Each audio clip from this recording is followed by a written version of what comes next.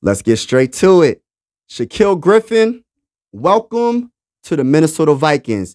Sometimes players need new scenery to ball out. I know and I understand he was on the Panthers, he was on the Texans last season, but it ain't the Minnesota Vikings. And I'm a little biased. When you come to the Minnesota Vikings, it's a little bit different. The vibes and the energy is a lot different. And Brian Flores, I have that much confident in his ability to coach on that defensive side of the ball. I think he's second to none on the defensive mindset that he has. He's second to none in my opinion.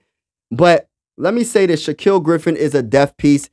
A letter grade that I give this signing is a B+, because I feel like you need this leadership in your locker room, in that cornerback room. You need that veteran leadership. You need that experience. And when I say he has experience, he was a Pro Bowl in 2019, and he's a willing tackler. And that's the thing I need my corners to be able to do. You know what I mean? Be willing to tackle the ball carrier. Don't be scared from tackling players, man, because that short gain of 5 could easily be a touchdown if you miss that tackle because you're scared to make that tackle. I don't need that.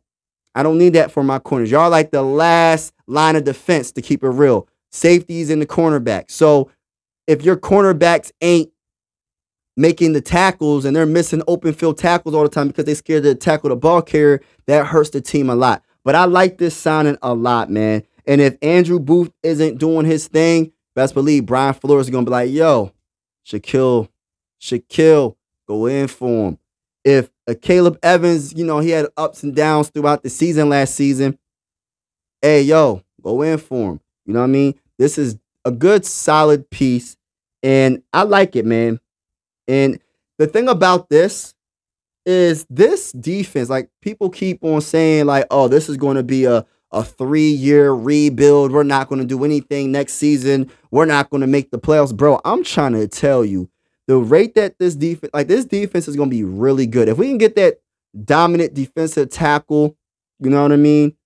That everyday defensive tackle that applies that pressure and stops that run, bro, this defense is going to be nasty under Brian Flores. Like, Brian Flores and Kwesi and Kevin O'Connell are cooking up something special, man. They're cooking up a special team, and we just need to get that quarterback in this upcoming draft. But just think about it. Jerry Tillery, defensive tackle. He all right. Not an every down defensive tackle, but Brian Flores is going to bring the best out of him. We're going to see what happens with him. Jonathan Grenard, we pretty much swapped out defensive ends, but Jonathan Grenard had a career high in sacks last season with 12.5. He's going to be all right. And Blake Cashman, I love his high motor. I love his energy. And we needed that in the linebacker room to be next to Ivan Pace and all them.